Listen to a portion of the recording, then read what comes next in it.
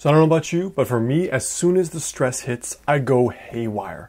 I can't sleep, I'm in a bad mood, I can't function, I can't do any of the work I said, and honestly, I can't really get anything done. But it wasn't until I stumbled upon this research study done in the Journal of Neuroscience that I finally figured out how to disable my stress trigger.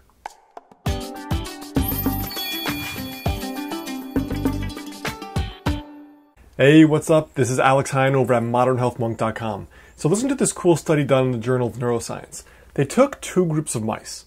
One group of mice was naturally aggressive and territorial. The other was softer, more tame, and docile. Now, these weaker mice were further divided into two groups. So again, remember this is the territorial mice, the weaker mice. Before researchers conducted this experiment, they had weaker mice and they either allowed them to exercise, playing in their wheel, running around, exploring, or they didn't get to exercise. Then the researchers actually took the aggressive territorial mice and put them in the same room as the weaker mice. So when the weaker mice were actually put in the box with these stronger mice, the aggressive mice, the territorial mice, for 5 minutes, they started cowering and submitting and going in the corner and not moving, and they showed high levels of stress and anxiety, which actually persisted after the experiment.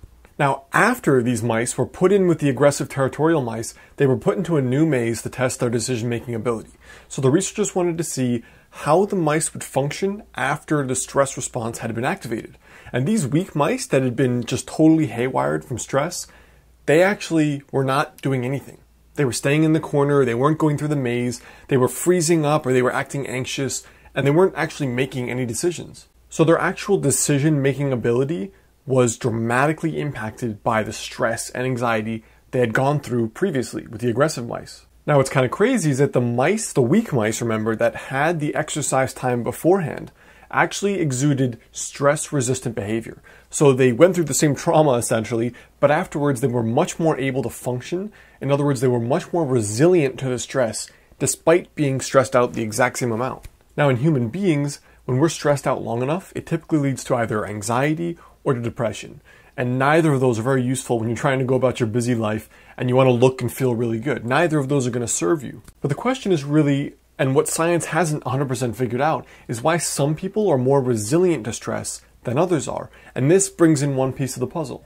Now, what the researchers later concluded was that the mice that exercised beforehand had proactively prevented stress or deactivated its response and made it not quite as severe versus the mice that did not do any exercise. So in humans, they found that just doing a 30-minute walk can already proactively, ahead of time, help deactivate the stress response, make you more resilient, make you more able to deal with stress, and be less affected by it in the long run. So here's your tiny habit for today. Especially if you're one of those people that can't just go meditate in a corner if you're getting stressed out or you're a busy executive or maybe you're a CEO. Regularly exercising, and I'm saying not just when you're stressed, you can exercise when you're stressed. I've done that before. It helps some people, but what if it's 3 in the afternoon? Well, just by regularly exercising, as little as a 30-minute walk will proactively not only make it harder for you to get stressed, but you can come down off the anxiety and off the stress faster, and it just buffers you. It makes you more resilient overall. So your body is more well adapted to deal with it. So some people use walking as their stress trigger. Maybe you have a fight with your spouse and you decide to go out for a walk, you come back a half hour later and you feel great. That's perfect. But my suggestion here is not only to do that, you can do that, but also this is reason number 356 to regularly incorporate exercise, even if it's as simple as walking. So that's kind of just a cool study, some food for thought. If you're on YouTube, go on over to modernhealthmonk.com. I've got a real food habits weight loss guide for you there, the exact 5 habits you need to know. Make sure you click the subscribe button, the little monk dude there, and leave a comment below.